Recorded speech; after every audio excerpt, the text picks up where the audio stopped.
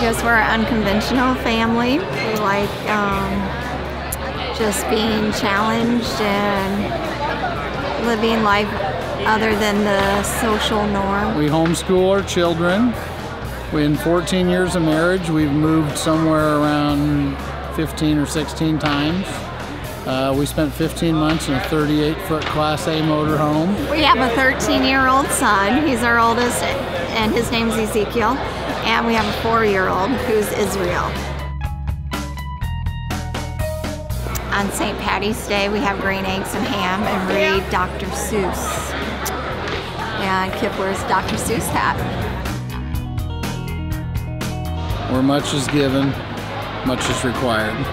The gospel came to me, and so we feel compelled that it's our calling to go out to the world and share the gospel with others.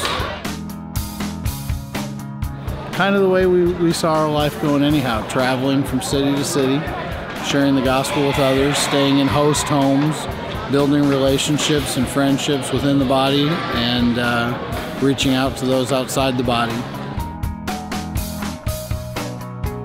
Some folks are called to go out and share the gospel personally and do the work of the ministry, and other folks are called to send people out to do that. So our calling is to go out and be those boots on the street and be the folks that meet people face to face and give them opportunities to surrender their lives to Jesus.